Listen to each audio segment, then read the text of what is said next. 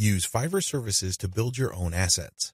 Instead of reselling service providers' work on Fiverr, use them on yourself to create assets like Kindle books or your very own blog network. You then buy other Fiverr services like traffic services to enable you to make money from the assets other providers have built for you. Advantages. The first advantage that you get using the system is that you buy cheap but proven services to create assets. The assets that you get are things that you can build once but make money from many times over. For example, take the case of a book. You can find a wide range of Kindle book cover designers, authors, and editors on Fiverr. After you've gotten their work and you've published the book on the Kindle self-publishing platform, you can make quite a bit of money over the life of a book. You only paid for the work to get published once, but the potential for earning is phenomenal because you can earn many times over from that same asset. The second advantage that you get is that you get to tap a wide selection of service providers. You have to remember that the quality of the asset that you build through Fiverr is completely dependent on the competence and quality of the service provider. Since you have a lot of selection on Fiverr, it's possible to pay very little while getting very high quality. I'm not saying that you should get your hopes up, but this is a possibility with Fiverr because they also have a lot of sophisticated filtration tools. You can quickly identify providers that charge very little but have a track record of delivering solid results. Do business with those people. Cost control is a key advantage to all of this. If you don't take anything from this section, please understand that when you're using Fiverr services to create assets that you control and own, you control your costs. By insisting on finding the very best service providers for the lowest prices, you can crank out a tremendous amount of assets. Now, this doesn't mean that all of them will be runaway hits. In fact, the vast majority of them might fail. But if you have enough assets out there, enough of them might generate cash, and these trickles or tiny streams of income can combine soon enough into a nice river of monthly income. Not too shabby. Finally, given the huge selection of service providers on Fiverr, you can easily scale up your operations. You can actually get many books written at the same time. It's not unusual for Kindle publishers to become overnight big-time publishers by having hundreds of books published within a year. That's all doable if you connect with the right service providers on Fiverr. Disadvantages. I know you're excited.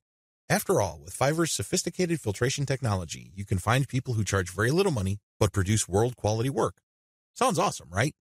Unfortunately, you're not the only person looking for that type of provider. In fact, there's a long line of people looking for that type of contractor. What happens then is that it becomes very hard to find these people. You can still get them at very affordable rates, but you may have to wait in line assuming that they're available at all. Another drawback is that the best providers usually are doing it out of love. I remember when I first started out at writing, I advertised on Fiverr. I was getting a lot of work producing 1,000 words for $5. Well, as you know, after you take out Fiverr's fees, that $5 shrinks to $4. If you take out PayPal's fees, that $4 gets even smaller. However, I was willing to work that rate because, first of all, I love to write. Second, I know that I am learning, so I'm willing to pay my dues. Third, I want to get a nice flow of work so I can see if I can get used to that volume. I got all three. Now that I found out what I needed to learn, I have graduated from Fiverr. I no longer offer live gigs there. The vast majority of service providers on Fiverr now who offer writing services are from places like Nigeria, Bangladesh, and Pakistan. It's not unusual to find somebody to write 1,000 words for $5. In fact, some offer more than that. We're talking 2,000 words for $5. Depending on what your objectives are, this is too little money. Seriously. Don't be surprised if you're working 12 hours for only $4. Not exactly a fun time. I share this with you because the best providers sooner or later realize this. This doesn't mean that they'll all quit the platform. Some may still be available, but only for very little engagements. They can only take so much work because they have a day job. Others simply take a long break and they come back if they desperately need the money. Understand that this happens.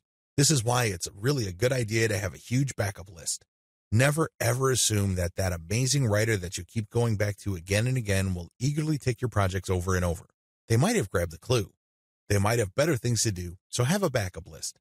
Finally, even if you have identified the very best service provider for your type of asset on Fiverr, don't expect consistent quality.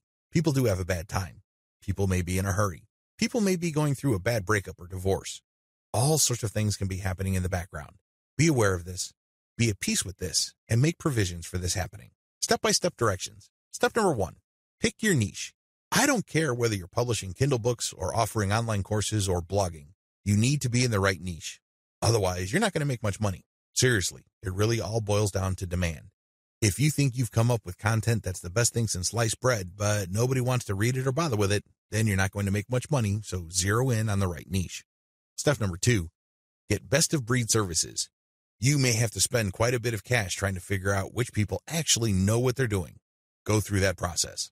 Step number 3, fine-tune the assets. Now that you've a good idea of which person produces the best asset, fine-tune the process. Try to come up with the optimal way for them to produce high-quality work each and every time. Step number 4, scale up results. Now, figure out what is working for you, fix any problems, and then scale it up.